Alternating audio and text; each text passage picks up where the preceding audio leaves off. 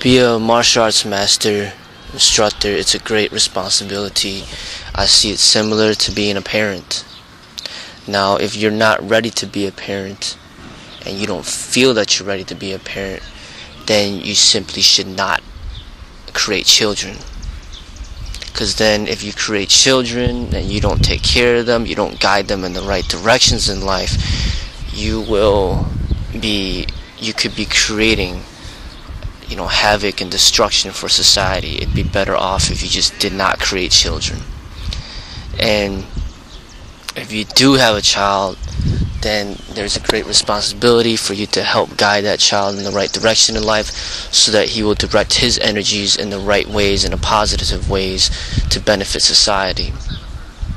If you do not provide that guidance, he could create a lot of headache for the people around, a lot of negativity, a lot of violence, a lot of hatred, and just end up being another individual within the criminal system and in jail, and just basically not creating good for society.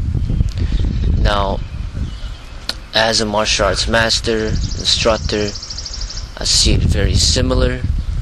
If you do not feel that you're ready, or if you don't guide the people in the right ways, your students or disciples, then you could end up creating more bad for society. You could end up furthering violence, anger, hatred, and contribute to the negativities of society.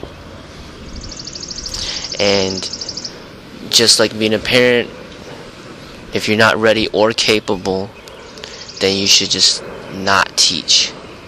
It'd be better not to teach than to teach in the wrong ways and to guide the people in the wrong direction.